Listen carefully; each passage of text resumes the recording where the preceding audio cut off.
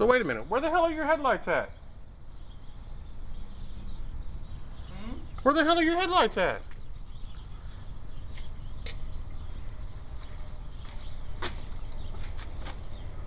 They bolt from back here. I'm setting the sides around the back. I never finished it.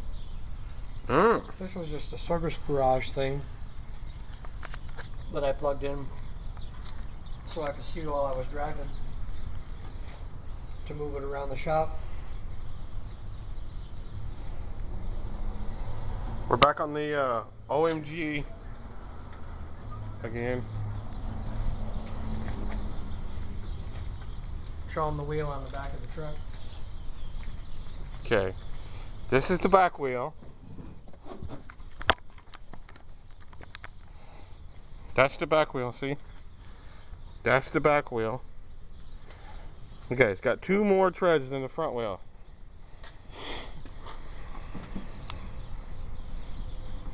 That's the front wheel. There we go. That's the front wheel. Yeah. No, you're not mistaken. Those are real Craigers. These are not SF. These are magnesium Craigers. And this is a bias ply tire. You can see the And the inside's painted purple.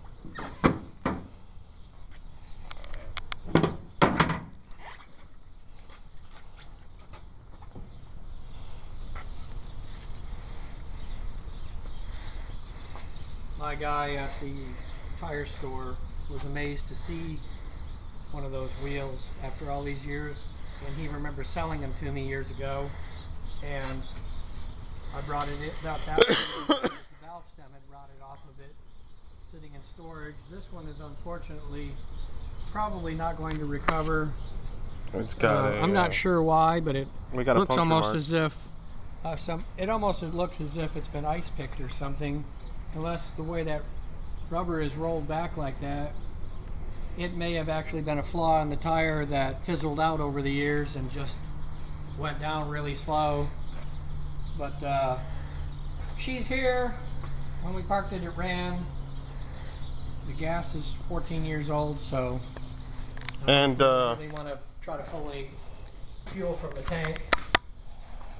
Since we were here putting the tires on to get it aired up to tow, she decided to puke on the floor. Behind the front tire, this is front tire. We're behind the front tire, between the fender here, and the door.